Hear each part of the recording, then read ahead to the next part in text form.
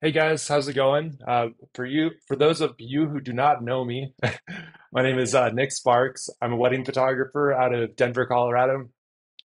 I mainly shoot weddings, and it's my profession, but I also do a bunch of other work on the side. So if you see, oh, okay, if you see these prints right behind me, those are some photos I shot in Thailand there. So I'm a pretty active, I guess, like art photographer also.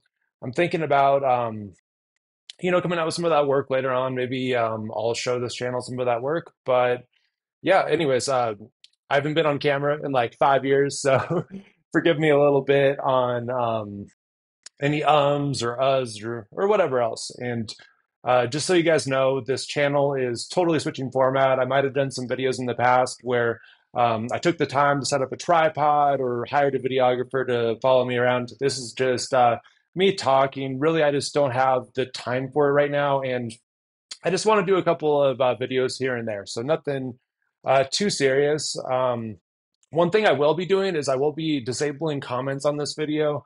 And I will have a link down in the description, though, for you guys to submit questions. So anybody who's watching this who has a follow-up question or wants to ask me about something totally different, or it could literally be anything, just go to that link. It'll go to my wedding photography website, and you can just ask it right there. And yeah, I'll do another, I can do a screen share, I can do just a regular video. But yeah, this video right here is all about the A7 III. So I've had this camera since January of 2019. So I'm going on 5 years with it, which I never ever expected. And this channel used to be all about gear. So it was all about buying the new gear, reviewing the new gear, and yeah, and I just haven't had really any videos to shoot. So I have this camera, and I have my second body, which houses my second lens on it.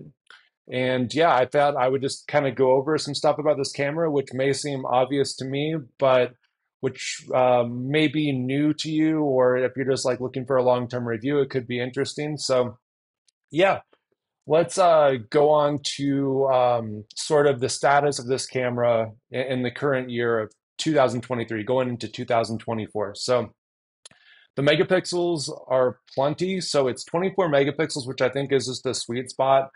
Cameras that shoot higher megapixel counts, they'll kind of reveal blemishes more in photos, even if you have a softer lens on there, and they do tend to look a little bit more digital. So this is probably a little bit conflicting with some people who are watching this video on YouTube. It's very gear centric, very kind of consumerist. We all want the newest stuff, but um, looking at a file from a 24 megapixel full frame sensor, at least, to me looks right. Once we get over that, everything's becoming like almost too sharp, too real. So that's kind of my stance on the megapixels. And if you're wondering if this will be enough for your printing needs, I've done plenty of printing with it. So I have to get used to my sides here. So right up here, these are some 12 by 18s. I like to keep the format kind of the crop ratio, I should say, native to the resolution it was that actually came out of camera. So 12 by 18, that's why they're in that kind of odd size there. I've printed all the way up to 24 by 36, and those are like 150 DPI, which is totally usable too. So unless you're shooting over 24 by 36, you're pretty much good to go on 24 megapixels unless you're just cropping like crazy. I do crop sometimes, but um, I still think that this should be plenty. So even if you're cropping, I totally think you're good. People are just worrying too much about the megapixels. I think camera companies, they like to keep on increasing that over and over and over and having higher priced models that have 60 megapixels, 100 megapixels.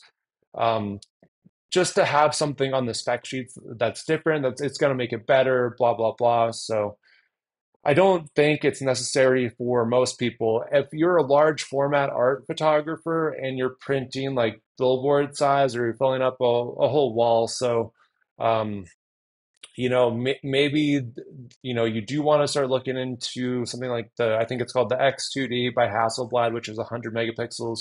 that sensor is also going to be a little bit bigger, so you don't like get too much like crunch in there. And the format is going to be closer to 8 by 10 too, which is kind of like more more of like what you would typically be printing and artworks and stuff like 20 by 30s and whatnot. It's not like a perfect ratio right there, but I mean I think if you're just worried about that, you shouldn't get the full frame sensor with with 60 megapixels. You should get the medium format size with more megapixels. It just makes more sense, and the low light performance will be better.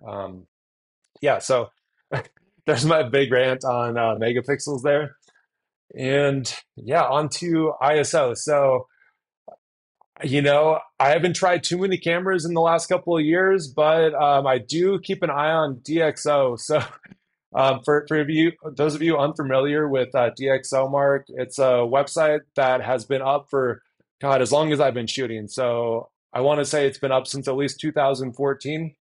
And you can go on there and you can just see they've been using the same scientific test or whatever since 2014, at least longer, possibly. And it just shows you exactly how this camera will rank. The A7 III, it's better than the A7 IV.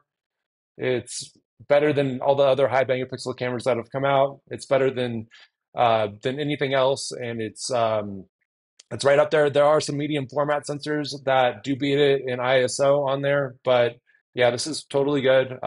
Dynamic range is still great. So, um, dynamic range in these Sony sensors, which I think most camera manufacturers use now, um, they're all basically the same since 2018. This one has a really good dynamic range, and I haven't had any problems with it. I can boost my shadows. So pre 2019, pre this camera, I shot mostly Canon bodies like the 5D Mark III, 5D Mark II, and I did have to come up with some really creative ways or explain to clients like, hey, we can't get this background right now, but.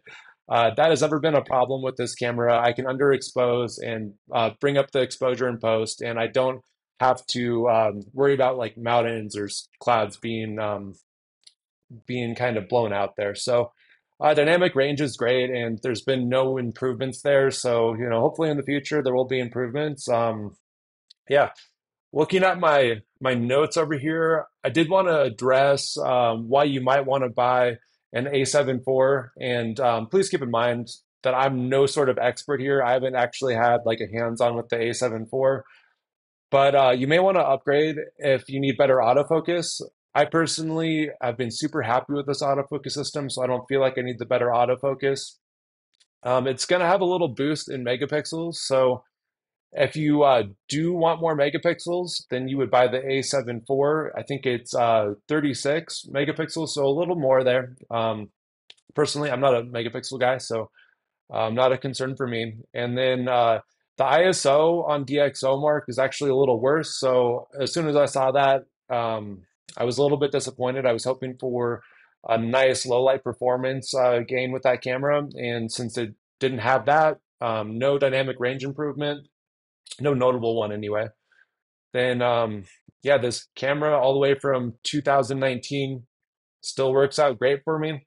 I've shot God, hundreds and hundreds of weddings on it, and it's been great. I shot 90 weddings and elopements last year on this setup, and um, it's gotten me through everything. No major issues. About once every, let's say, 200,000 images. Sometimes I've had one go all the way up to I think it was 350,000 before the shutter broke. But about you can expect every 200,000 images, a shutter will break on this camera. So then you can mail it off to Sony, and they'll go through this expensive process of fixing the shutter for you.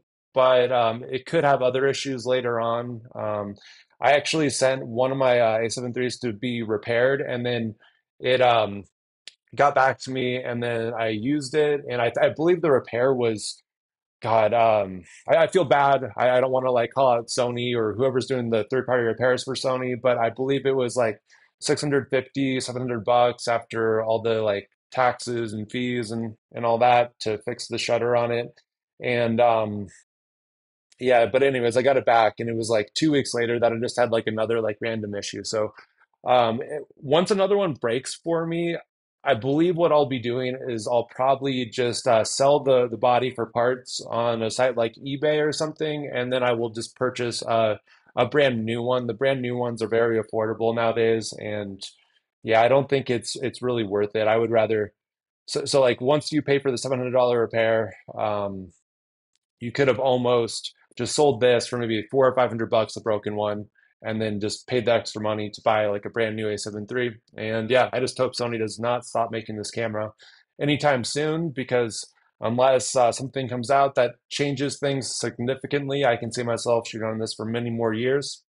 And yeah, if there's anything else you guys want me to touch base on, just fill out that link that I'll put in the description here. Again, there are no comments open on this channel. I just found that kind of the gear community on YouTube can be a little bit overwhelming for me and probably a lot of people who are just kind of doing this for fun. So um, I would like to connect though with some people on here and do some videos every now and then. So yeah, just again, links down there, and yeah, you can check out my work at www.nicksparksweddings.com.